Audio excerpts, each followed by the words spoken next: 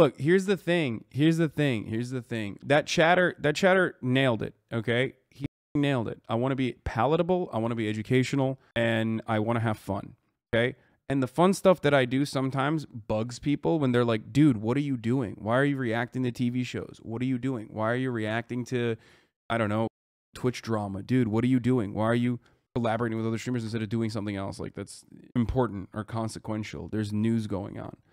And part of the reason why I do that is because it serves a higher purpose. It serves a larger purpose when I do fun, when I do dumb, when I do have fun, for example, right? It serves a larger purpose to ultimately make myself more palatable and approachable to normies. Otherwise, would literally feel immediately like I am someone who is not approachable at all because of the subject matter that I cover. And that's part of the reason why I've been able to grow such a large community of like-minded individuals as well. That's how it works. The fact that you love what you do helps tremendously. I mean, the reason why I love what I do is because of you guys, though. The reason why I love what I do is because of you. If you were toxic, if this space was awful for me, and sometimes it gets really terrible, I would hate it. I would see this as a job. But the reason why I can love what I do and be super passionate and find this to be incredibly fulfilling is because of you guys. Yo, I stole Maya's phone because she sucks and she is stupid. She doesn't deserve a phone. You know who deserves this phone, chat? You. You deserve a phone. So I'm just gonna give this to you and it's gonna be fantastic. Hey, I stole your phone. Hey. Hey. What the f? What is this? This is Art of HasanAbi? What is this? Thank you, Asanox, for me using your voice. It's been a while since live streaming was known only for its gaming content. The industry has changed a lot in the last 3 to 4 years, as we showcased in the previous episodes about Ludwig and Miskiff. It's not just about games anymore. Today's streamer underlines this once again.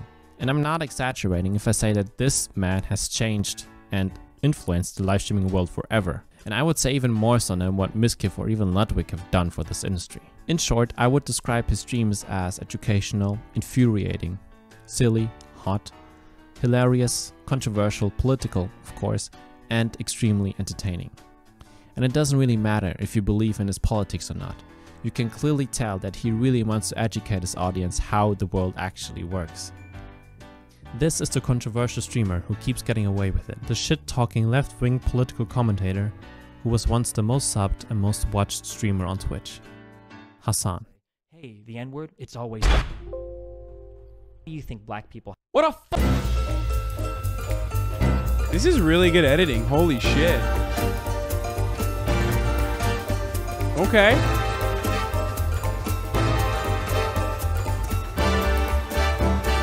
Tiny his head on. Okay, dude. A guy named Hasan Piker. Hasan Piker. Hasan Piker. Hasan Piker. This guy Hasan. Congratulations to Hasan. Why do so many of you try to actively undermine everything I say? I'm saying the opposite.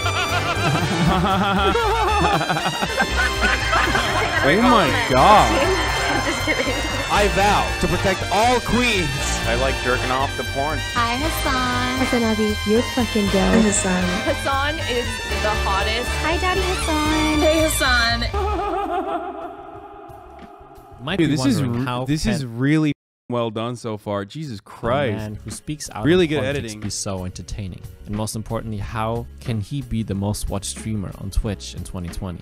Hasan is universally known for its unfiltered and infectious opinions on all sorts of things, from politics from a socialist perspective to everyday internet content.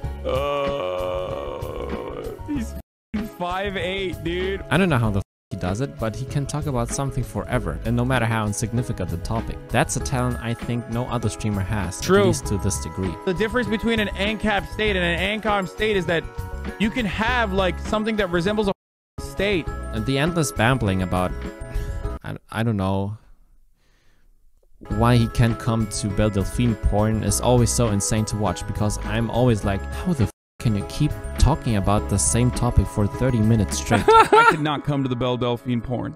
And his streaming times are also insane. He streams like every single day for 8 hours straight. At the end of the day, at least we can all agree Hasan is a small... Like, this man holds a lot of information in there. You ask him. Yeah, I have the bibliography of all manner of pussy. Now, why the f should I watch a huge Turkish guy with a tiny head ramble on for hours about why the system is failing us? You look like the slow kid in the phys ed class, dude. Believe me, I ask myself this question all the time, but I can't help myself. As soon as Hasan opens his mouth, I'm glued to the screen. I'm an incel. His unfiltered chatter is so incredible. Wait, hold on one second. Murad! Oh my god, dude.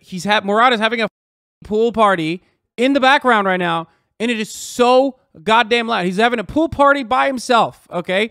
He's in the backyard. He's working on a motorcycle. It is so goddamn loud. I'm going to lose my mind. I have to go. Here, I'm going to play the video. I'm going to have to go yell at him. Infectious that it captivates you. 90% of people show up to those court dates, for the record, because these people legitimately want to be in the country without fear of the Gestapo hunting them. As Miskiv, Hasan doesn't take himself too seriously. It wasn't Murad, it was Chris. I was wrong. As well. Some people are insanely lucky, like myself. He knows he's a 30-year-old man sitting alone in his room, whining and screaming for hours while his mom occasionally puts food on the table for him. So what's in this dish? It's a surprise. That's it? That's it.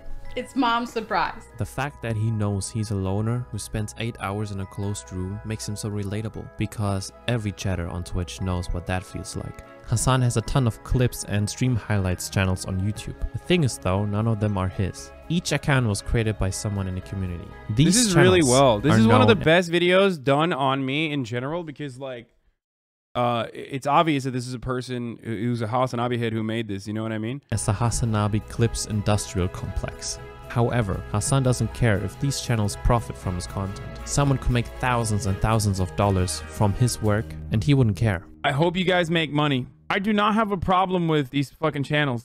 Oh, and yeah.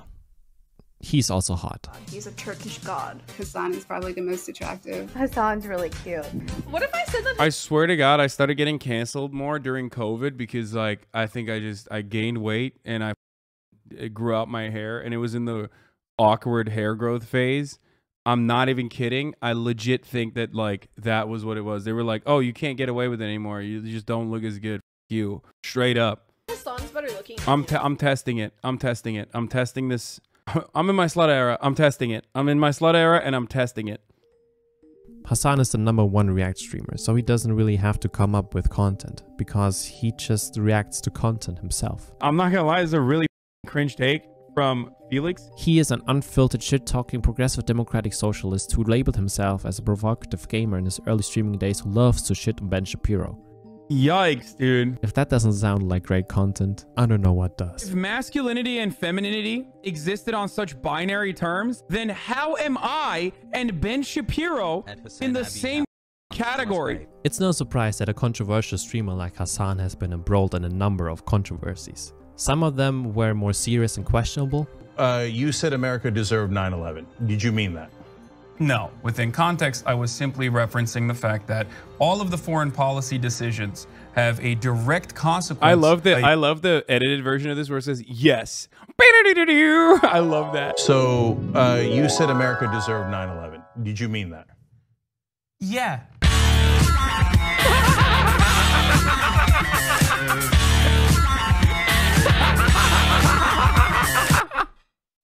It's so stupid. A boomerang effect, rather, if you will. And then there's... Favorite word, what's your favorite word? My favorite word is cracker. It's just a fun word to say. Cracker. These controversies spread like wildfire in the live streaming world and even in some mainstream media. All eyes were on Hasan.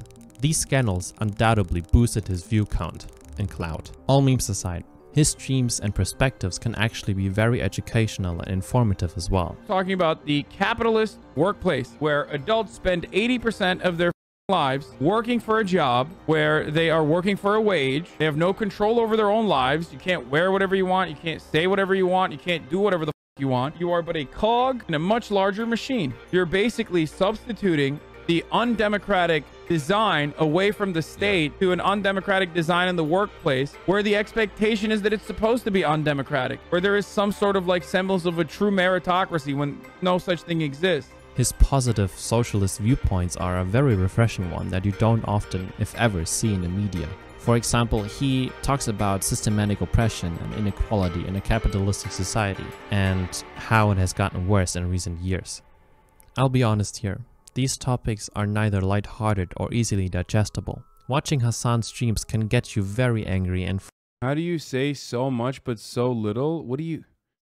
That's your criticism out of that when I was describing like the authoritarian construct of a capitalist workplace and how it's organized and your lack of awareness over that simple subject, and that was your analysis in that? That's crazy, man. Frustrated. I thought I was spitting there, but I guess not. 9-month chatter, my bad. There seems to be no end to this. Don't yell at the chatter. We might be misunderstanding them. However, what I love about watching Hasan is that he mitigates the pain and frustration a bit. He softens it while commenting on it. Seeing him talk so passionately and angrily about an issue can be kind of cathartic, as he expresses the frustration that we all feel. Hasan knows he can't talk about death and misery for 8 hours straight, so he reacts to random internet videos on YouTube for a change. And this balance of lightheartedness and heavy topics make his streams so unique and versatile.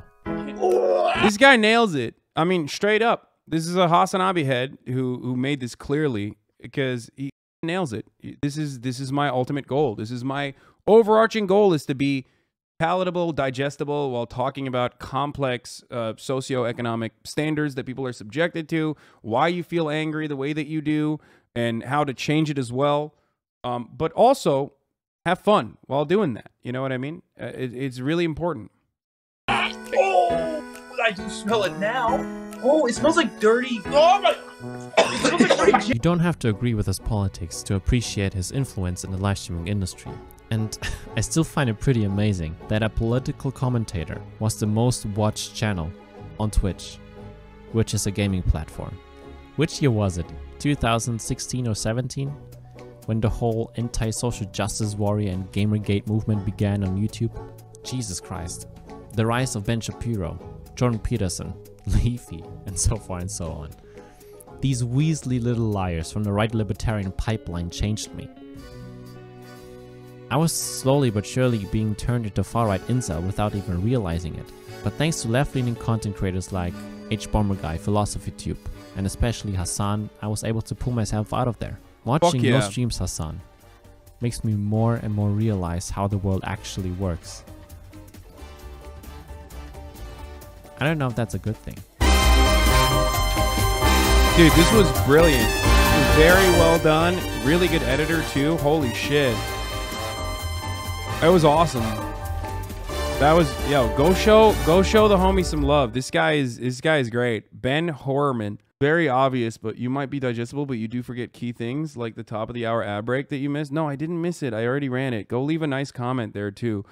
Damn, this shit's been out for months too. I had not seen it. I really need to do this more. I need to boost like positive video essayists and stuff in this community to partially you know, showcase their talents, but also, if I'm going to be selfish about it, to, you know, show the rest of the ecosystem that, like, you know, you can also cut videos by being positive, and it doesn't also always have to be like the bottom of the barrel bullshit commentary. So yeah, go blast this, boys. People have tried to link it before. Yeah, well, you know. But yeah, this is one of the best videos that I've seen on the matter. When they said, I don't know if knowing how the world works is a good thing, I felt that. Yeah, they only have 600 subs. Like, that's, I mean, they had 330 right now when I'm looking at it, and I haven't refreshed it yet. But that's crazy that they only had, now they have 800 subs. Check his logs. Oh my God, hi chat. Yeah, dude, you're great, man. Hi guys, I'm new here. How you all doing? Greetings from Germany. Damn, the best chatter. Literally the best chatter in the space. Look at this. Be more like this guy, okay? Be more like him. Chats so little, only comes in to say positive things. Anyway, really, really good, dude. You're really good at editing. I mean, holy, that intro was fire. But yeah, go like the video and leave a nice comment there. I think I'm gonna tweet about it too.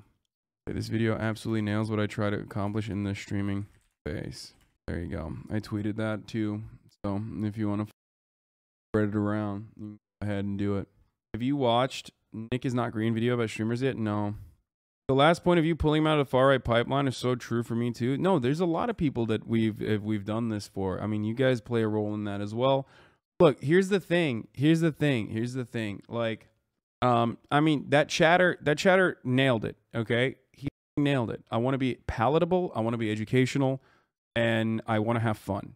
Okay. And the fun stuff that I do sometimes bugs people when they're like, dude, what are you doing? Why are you reacting to TV shows? What are you doing? Why are you reacting to, I don't know, Twitch drama? Dude, what are you doing? Why are you collaborating with other streamers instead of doing something else like that's important or consequential? There's news going on.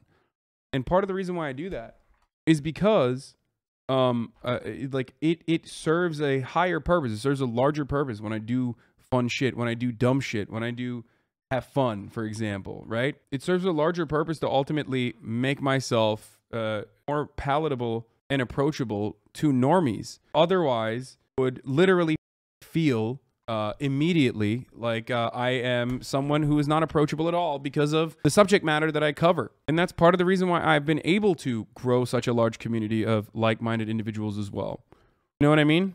That's how it works. The fact that you love what you do helps tremendously. I mean, the reason why I love what I do is because of you guys, though. The reason why I love what I do is because of you. If you were toxic, if this space was awful for me, and sometimes it gets really terrible, I would hate it. I would see this as a job. But the reason why I can love what I do and be super passionate and find this to be incredibly fulfilling is because of you guys.